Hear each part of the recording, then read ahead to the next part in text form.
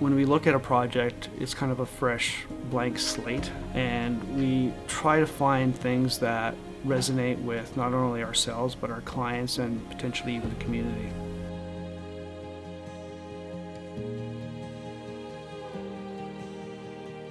Every time we design a building, we look at it as borrowing space from nature, and so it's kind of up to us to do the best job we can to take that space and make it something that's uplifting to the people that inhabit it.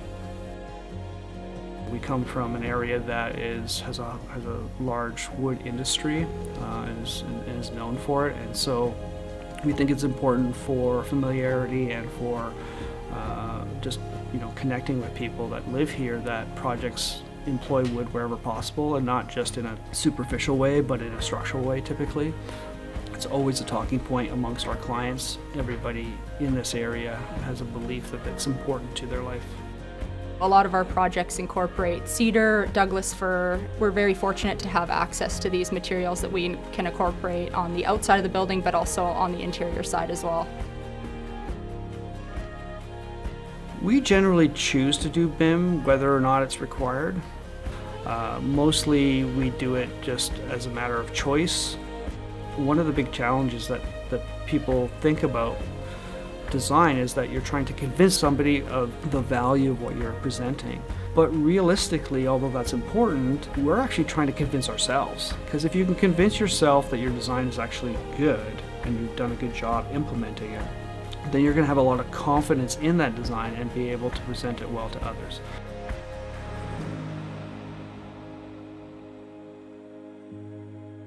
Very early on in projects, pretty much every type of project that we do, we get into three-dimensional aspects of the design, and we use that for a number of different things. We test concepts, we look at options. As we design, we're finding errors because of the three-dimensionality of the project. We can see different things that we wouldn't see in a 2D context.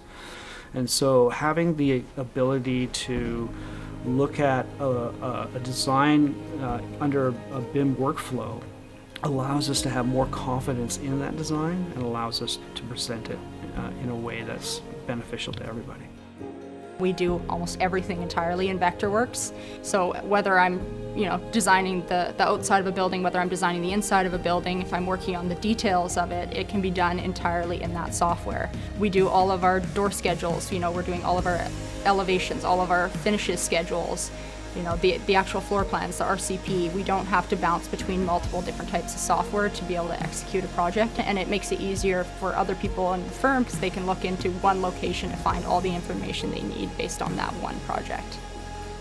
Typically on a project we're using space objects just to simply take programmatic elements and essentially provide options for the client. What that also does is it allows us to control the process a little bit. Often clients want to see some great design right from the get-go, and that's not really a realistic proposition. And so having something like the space object that you can at least show in 3D and maybe put on a site model, that kind of thing, allows us to control the discussion in terms of where the project is going and focus on what's important at that phase in the process. We use space objects at the start of projects all the way to the end of the project. So if we're inputting, let's say, the finishes for a room, we can go into that space object, update it, and know that the worksheet will update automatically as soon as we refresh it. It's not a matter of us having to go in, double check it, or manually type in what the product code is or the finish code for that room. It's entered in one location and updates across every worksheet that we have that's relating to that finish or that specific worksheet. It's never nice to waste your time having to change every single element that you put into a project. So using symbols and being able to just change the one instance and it changes on all of them. So it's one of those things that I think we all appreciate a great deal. You're not having to manually input all of that information. We have to produce different types of drawings at different phases of the project, and sometimes those drawings continue through different phases, and sometimes they're either discarded or a new workflow gets set up. And so when we look at the software, we try to think, what do we want to accomplish, and how does this particular software allow us to do that?